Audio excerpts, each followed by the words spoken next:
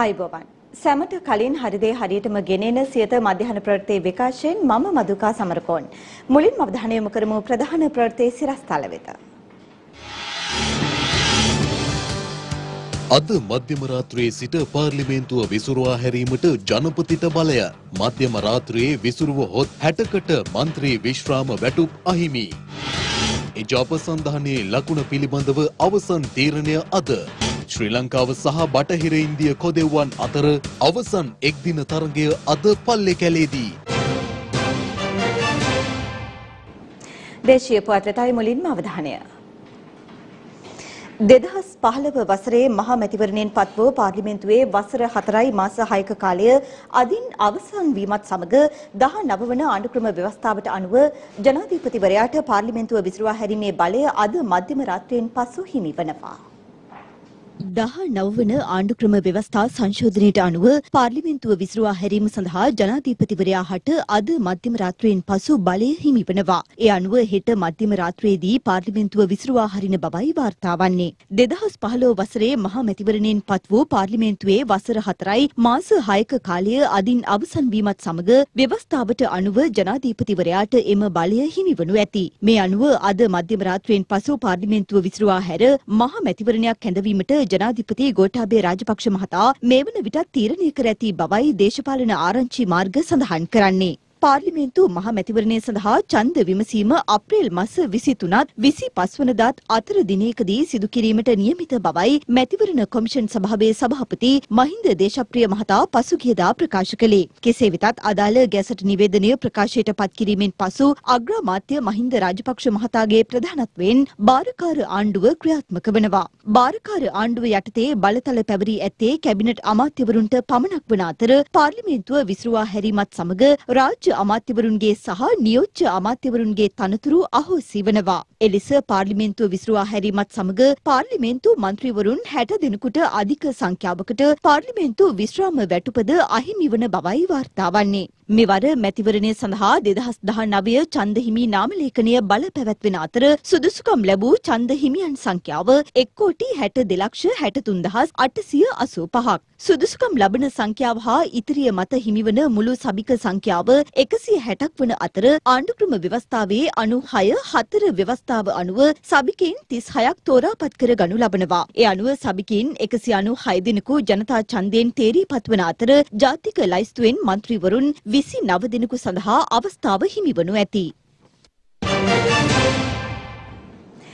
ඉදිරි මහමැතිවරණය සඳහා තරඟ කිරීමට යොදාගනු ලබන සලකුණ සම්බන්ධයෙන් අවසන් තීරණයකට එළඹීම සඳහා එක්සත් ජාතික පක්ෂ ප්‍රත්‍යාධිකාරී මණ්ඩලය යලි අද පස්වරු 7ට සිරිකොත පක්ෂ මූලස්ථානයේදී රැස්වීමට නියමිතව තිබෙනවා. ඉදිරි මහමැතිවරණය සඳහා තරඟ කිරීම සඳහා යොදාගනු ලබන සලකුණ සම්බන්ධයෙන් අවසන් තීරණයකට එළඹීම සඳහා එක්සත් ජාතික පක්ෂ ප්‍රත්‍යාධිකාරී මණ්ඩලය යලි අද පස්වරු 7ට සිරිකොත පක්ෂ මූලස්ථානයේදී රැස්වීමට නියමිතව තිබෙනවා. නව සංධානීය ව්‍යවස්ථාව හෙට දිනේ නෙළුම් පොකුණ රංගහලේදී එළි දැක්වීමට නියමිත අතර මේ වන විට සමගී ජනබලවේගය සමග සංධානගත වීමට එකඟත්වය පළ කළ පක්ෂ සමග අවබෝධතා ගිවිසුමට අත්සන් තැබීමද හෙට දිනේ සිදු කෙරෙනු ඇති. සමගී බලවේගය සඳහා මේ වන විට එක්සත් ජාතික පක්ෂයේ සලකුණ වන අලියා සලකුණ මෙන්ම නව ප්‍රජාතන්ත්‍රවාදී පෙරමුණේ සලකුණ වන හංසියා ලකුණද මේ වන විට යෝජනා වී තිබෙනවා. නව ප්‍රජාතන්ත්‍රවාදී පෙරමුණෙහි විධායක සභාවද අද රැස්වීමක් කැඳවා ඇති අතර හංසියා සලකුණ සමගී ජනබලවේගය සඳහා ලබා දෙන්නේද නැද්ද යන්න පිළිබඳව එහිදී තීරණයකට එළඹෙන බවයි වාර්තා වන්නේ. කෙසේ වෙතත් විපක්ෂ නායක සජිත් ප්‍රේමදාස මහතාගේ නායකත්වයේ දරන සමගී ජනබලවේගයට හංසියා ලකුණ යොදා ගන්නේ නම් හංසියා ලකුණ හිමි නව ප්‍රජාතන්ත්‍රවාදී පෙරමුණ එම ලකුණ සිය පක්ෂයෙන් ඉවත් කරගත යුතු වනවා. අලියා ලකුණ ලබා ගන්නේ නම් එක්සත් ජාතික පක්ෂයේද එම ලකුණ සිය පක්ෂයෙන් අතහැර වෙනත් ලකුණකට යා යුතුයි. එසේ සිදුවහොත් පමණක් අදාළ ලකුණු දෙකෙන් එක් ලකුණක් සමගී ජනබලවේගයට ලබා ගත හැකි අතර අද දිනේ අදාළ සියලු ගැටලු විසඳා ගන්නා බවයි පසුගියදා ප්‍රත්‍යාධිකාරී මණ්ඩලය රැස් වූ අවස්ථාවේදී එක්සත් ජාතික පක්ෂ මන්ත්‍රීවරුන් ප්‍රකාශ කළේ. මෙරට සිටින සෑම ජාතියකටම සමාන අයිතිවාසිකම් ලබා දීමට වත්මන් ආණ්ඩුව කටයුතු කරන බව රාජ්‍ය අමාත්‍ය ලක්ෂ්මණ යාපා අබේවර්ධන මහතා පවසනවා.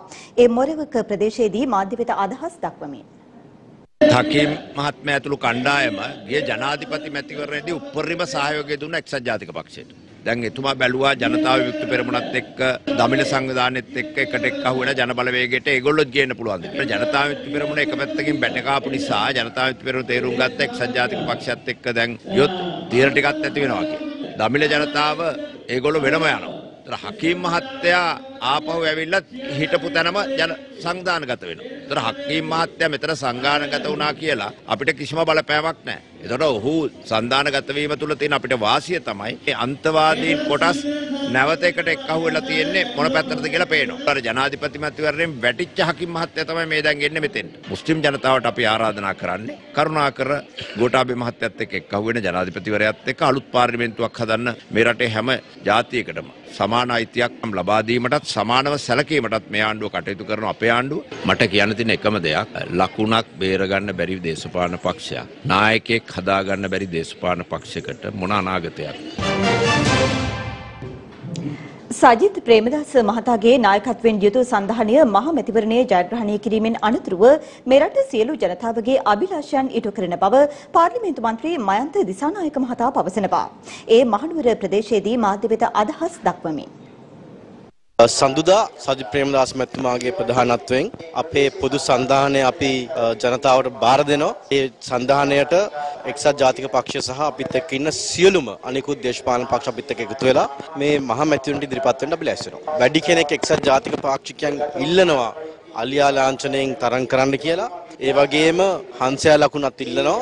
මම ඉන්න මතය තමයි මුණ ලාංඡනය වුණත් අද තාක්ෂණ දියුණුවත් එක්ක මාධ්‍යත් එක්ක අපේ ලාංඡනය කුමක් වුණත් අපිට පුළුවන් හැම ගමකටම හැම කොට්ටාසයකටම මේ ලාංඡනය මොකද්ද කියන එක පැය 24ක් 47ක් ඇතුළත මේ ලාංඡනය කුමක්ද කියන එක දැනුවත් කරන්න. ඒ දැනුවත් කිරීම හරහා අපි අනිවාර්යයෙන්ම මේ මහා මැතිවරණය ජයග්‍රහණය කරන්න අපි වැඩ කරනවා. පාක්ෂිකයන්ගෙන් ඉල්ලා සිටින්නේ ඉවසලා පක්ෂත් එක්ක ඉන්න අනාගතයේදී අපි තමුන්නාන්සලාගේ නියෝජිතයන් හැටියට මහා මැතිවරණය ජයග්‍රහණය කළා පාක්ෂිකයන්ට සාධාරණත්වයක් පාක්ෂිකයන් බලාපොරොත්තු වෙන ඒ අනාගතය ලබා දෙන්න අපි වැඩ කටයුතු කරනවා කියලා මේ අවස්ථාවේ සඳහන් කරන්න ඕනේ.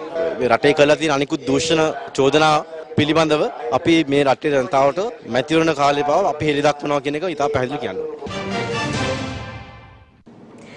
විපක්ෂයේ භූමිකාව එක්සත් ජාතික පක්ෂයට නිසි ආකාරව ක්‍රියාත්මක කළ නොහැකි බැවින් පක්ෂයේ ප්‍රබල භූමිකාව ජනතා විමුක්ති පෙරමුණට ගෙන යා හැකි බව පාර්ලිමේන්තු මන්ත්‍රී විජිත හේරත් මහතා පවසනවා. ඒ කෑගල්ල ප්‍රදේශයේ පැවති ජනහමුවකට එක්වෙමින් ජනතා විමුක්ති පෙරමුණ විතරක් නෙමෙයි මේ රටේ ප්‍රගතිශීලී සියලු ජන කණ්ඩායම් අපි ඒක රාශී කරගෙන තියෙනවා. වමේ සියලුම ප්‍රගතිශීලී සංවිධාන එක්සත් වාමාංශික පෙරමුණේ ඒ ප්‍රගතිශීලී කොටස් අද අපිත් එක්ක එකතු වෙලා ඉන්නවා. සිංහල වේවා දෙමළ වේවා මුස්ලිම් වේවා අපි ඔක්කොම මේ රටේ දුක් විඳින මිනිස්සු. ඒ මිනිස්සු එකට සමගියෙන් ඉන්න ඕන. අපි අහුව සින්දුව උතුරු කොනේ නඩරාජා මල්ලි, දකුණු කොරේ සුමනසිරි මල්ලි, උතුරු කොරේ සෙල්ලම්මා නංගි, දකුණු කොරේ සෙනෙහෙලතා නංගි. අපි ඔක්කොම එකතු වෙමු. අපි එකතු වෙලා මේ සටන ඉස්සරහට ගෙනියමු. අපි දන්නවා අපිට මේ වෙලාවේ පාර්ලිමේන්තුව ඇතුලේ ආණ්ඩු බලය ගන්න පුළුවන් තත්ත්වයක නෙමෙයි අපි ඉන්නේ. අපි යථාර්ථයේ පිළි අරගෙන දේශපාලන කරන ව්‍යාපාරය අපේ 225න් අපිට 10ක් 15ක් හිටියත් අපි දන්නවා ඔය 225 මෙහෙවන විදිය දෙන්න අපිට ආණ්ඩු මට්ටු කරන බලය විපක්ෂයේ ශක්තිමත් ප්‍රබල විපක්ෂයේ භූමිකාව ඒක කරන්න එක්සත් ජාතික පක්ෂයට බෑ. ඒ නිසා අපි ආරාධනා කරනවා ශ්‍රී ලංකා නිදහස් පක්ෂයේ එක්සත් ජාතික පක්ෂයේ ප්‍රගතිශීලී ජනතාවට එන්න එකතු වෙන්න මෙන්න වේදිකාව ඔබට එකතු වෙන්න පුළුවන් හොරු නැති දූෂිතව නැති නියම රටට ආදරය කරන සැබෑ දේශප්‍රේමීන් ඉන්න වේදිකාව මේ ඔබ ඉදිරියේ තියෙන වේදිකාව. ඒ නිසා අපි විවෘතව ආරාධනා කරනවා එකතු වෙන්න අපිත් එක්ක. සියත ටීවී විසින් සංවිධානය කරනු ලබන කාන්තා වැඩමුළුව අද උදෑසන පිළියන්දල මධ්‍ය විද්‍යාල ශ්‍රවණාගාරයේදී ආරම්භ වුණා. ලෝක කාන්තා දිනයට සමගාමීව සියත ටීවී විසින් මෙම වැඩමුළුව සංවිධානය කර තිබෙනවා.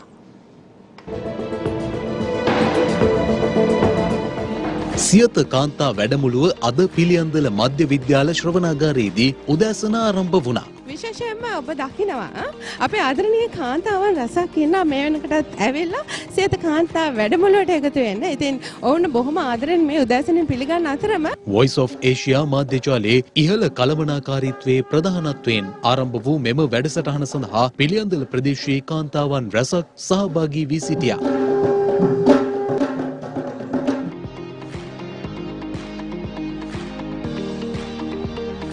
මෙම කාන්තා වැඩමුළුව සඳහා පැමිණෙන කාන්තාවන් සඳහා සියත TV විසින් පිරිනමනු ලබන වටිනා ත්‍යාගද දිනා ගැනීමට අවස්ථාව හිමි වනවා. අද උදැසන ආරම්භ වූ සියත කාන්තා වැඩමුළුව අද පස්වරුව වනතෙක් පිළියන්දල මධ්‍ය විද්‍යාලය ශ්‍රවණාගාරයේදී පැවැත්වීමට නියමිතයි. එළඹෙන මහමැතිවරණයෙන් වත්මන් ආණ්ඩුවට ආසන 125කට ආසන්න ප්‍රමාණයක් ලබාගත හැකි බව රාජ්‍ය මාධ්‍ය කංචන විජේසේකර මහතා පවසනවා. ඒ කළුතර ප්‍රදේශයේ පැවති උත්සවයකදී පාර්ලිමේන්තුව ජයග්‍රහණය කිරීම අපිට අභියෝගයක් නෙවෙයි. අපිට තියෙන ප්‍රතිඵල ආදේශ කරාම පාර්ලිමේන්තු මැතිවරණයේ ආසන 125ක් 130ක් පහසුවෙන් ගන්න පුළුවන්. 113 හදා ගැනීම වැදගත් වෙනවා ඊළඟ පාර්ලිමේන්තුව ඇතුලේ. අපිට 113 හදන්න බැරි නම් අපි 125ක් ගියත් වැඩක් වෙන්නේ නැහැ. 125න් 12ක් හරි 13ක් හරි තීන්දුව කරොත් මැතිවරණ ඇතුලේ මහින්ද රාජපක්ෂ තමයි අගමැති කරන්න ඕන. 2015 වගේ නෑ මහින්ද රාජපක්ෂ අගමැති කරන්න ඕන කියන කණ්ඩායම ගිහිල්ලා පාර්ලිමේන්තුව ඇතුලේ තීන්දුව කරනවා නම් සජිත් හරි රනිල් හරි අගමැති කරන්න ඕන කියලා. එහෙම 10ක් 12ක් ගියොත් මතක තියාගන්න ඊළඟටපත් වෙන්නේ විධායක අගමැතිවරයෙක් 19 වෙනි ව්‍යවස්ථා සංශෝධනය ඇතුලේ. මේ අපේ ආණ්ඩුවක් නෙවෙයි. ජනාධිපති අපේ. හැබැයි මේකේ පාර්ලිමේන්තු බලය අපිට නැහැ. තවමත් පාර්ලිමේන්තු බලය තියෙන්නේ පහුගිය ආණ්ඩුව කරපු ඒ පිරිස අතේම තමයි. දින කිහිපයකින් පාර්ලිමේන්තුව විසිරුණා. ඒ ඉදි වෙන නිර්මාණය වෙන පාර්ලිමේන්තුව තුල අපි විශ්වාස කරනවා මහින්ද රාජපක්ෂ අගමැතිතුමාගේ නායකත්වයෙන් අති බහුතර පාර්ලිමේන්තුවක් අපට ලැබෙනවා. ඒ ලැබෙනා වගේම ඒ තුල ශක්තිමත් පාර්ලිමේන්තුවක් තුල අපට හැකියාව ලැබෙයි. අයවැයක් පමණක් නෙවෙයි. මෙරටේ ජනතාවගේ අපේක්ෂාවන් මුදුන්පත් කරගන්න අවශ්‍ය ව්‍යවස්ථා සංශෝධන වැනි කාරණා ඉදිරියට අරගෙන යන්න. පාර්ලිමේන්තුව දැන් විසිරවන්න ඉස්සෙල්ලා අපිව බැලුවොත් අපි ඉන්නේ විපක්ෂයේ. ආණ්ඩුව ශක්තිමත් නෑ අපිට ඔළුගෙඩි 113ක් නේ. අපි කියන්නේ නෑ අපේ රජයෙන් රැකියා දුන්න කියලා අපි එකම ඉන්න කියලා. එහෙම කිව්වත් ඉන්නෙත් නෑ. හැබැයි කළගුණ දන්න අය යුතුයකම සහ වගකීම ඉටු කරන බුද්ධිමත් අය හැටියට. එනිසා අපි බලාපොරොත්තු වෙනවා මේ උපාධිධාරීන් හැටියට ඔබට පැවරෙන යම් රාජ්‍ය ආයතනයක වගකීම හරියට ඉටු කරන්න.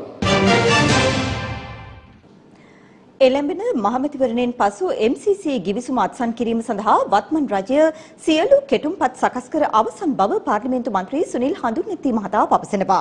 දෙනියාය ප්‍රදේශයේදී මාධ්‍ය වෙත අදහස් දක්වමින් මන්ත්‍රීවරයා මේ බව ප්‍රකාශ කළා.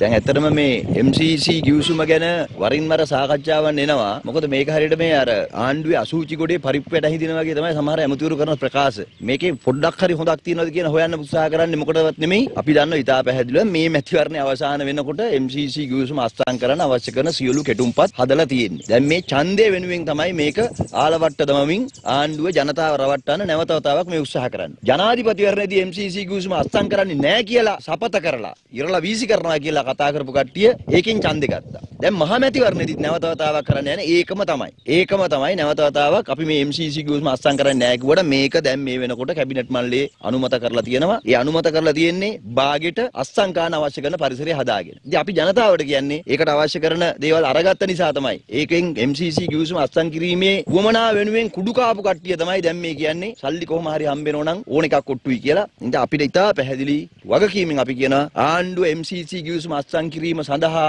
ඇමරිකාවට සපත කළ අවසానයි. ඒ සපත කිරීම ඔප්පු කරනවා අප්‍රේල් මාසේ ඡන්දය අවසන් වෙනකොට. වත්මන් සමාජයේ මේ වන විට විනය පිරිහී ඇති බැවින් සමාජය හරිමකට යොමු කිරීම මහා සංඝරත්නයේ වගකීමක් බව කතානායක කරු ජයසූරිය මහතා පවසනවා. ඒ මහනුවර ප්‍රදේශයේ පැවති උත්සවයකදී ගෙදරක වෙනයක් තියෙනවනම් ගමක වෙනයක් තියෙනවනම් ප්‍රදේශයක වෙනයක් තියෙනවනම් ඒ ස්ථානය දියුණු වෙනවා. මේ වගේම විනයක අවශ්‍යතාවය අද වෙනදාටත් වඩා අපි දකිනවා. මොකද අද සමාජය විශාල පිළිමයකට ලක් වෙලා තියෙනවා. විනය විශාල පිළිමයකට ලක් වෙලා තියෙනවා. තමන්ගේ දෙමව්පියන් අඳුරන්නේ නැති, තමන්ගේ දරුවන් අඳුරන්නේ නැති, තමන්ගේ ගුරුවරුන් අඳුරන්නේ නැති විදියට අද සමාජය පිළිහිලා තියෙනවා. ඉතින් මේ සමාජයේ ගොඩනගන මේ සමාජයේ අධිගතන විශාල කොටසක් මහා සංඝරත්නයට කරන්න තියෙනවා. ඒ වගේම කනගාටු වෙන මම සඳහන් කරනවා අපි තරුණ භික්ෂුන් වහන්සේ නමක් කියලා තර්ජනය කරලා CCTV කැමරාව දුන්නා. ඒක දැක්කොත් ලෝකේ බොහෝ බෞද්ධයෝ අපිට කතා කරනවා. ඒක කතා කරන්නේ වේදනාවෙන්. මේක එක් දෙයක් වෙන්න පුළුවන්. නමුත් චීවරය ඇඳගෙන එහෙම කරනකොට අපිටත් වේදනාවක් තමයි මේ වගේ අවස්ථා ඇති නොවෙන්න මම දැන් අපිට පුළුවන් තරම් ජීවසෙන් අපේක්ෂිතකමක් තියෙනවා. ඒ විනය කටයුතු කරයි.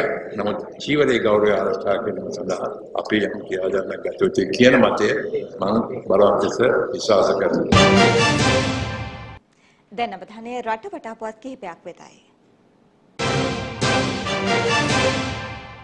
කැලණිය විශ්වවිද්‍යාලයට වසර 60ක් සපිරීම නිමිත්තෙන් මහා ආශිර්වාද පූජාවක් ඊයේ පස්වරුවේ අනුරාධපුර රුවන්වැලි සෑරදුන් අභියසදී පැවැත්වුණා.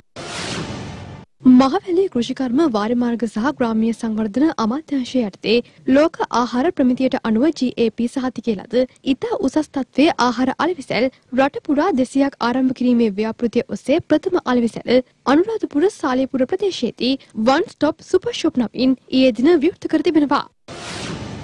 කුරුණෑගල මහනගර සභාව යටතේ පවතින කුරුණෑගල යන්තම්පලාව කුණුකන්දේ ඊයේ පස්වරුවේ සිට ගින්නක් හටගෙන තිබෙනවා.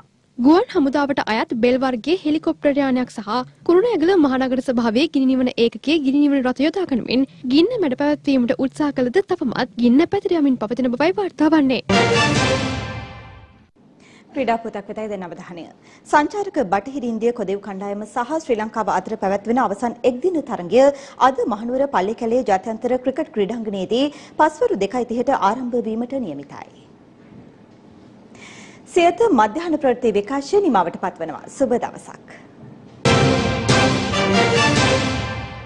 දිනපතා අලුත් වීඩියෝ සහ ප්‍රවෘත්ති නැරඹීමට ඉහත බටන් එක ක්ලික් කර සියත TV සබ්ස්ක්‍රයිබ් කරන්න.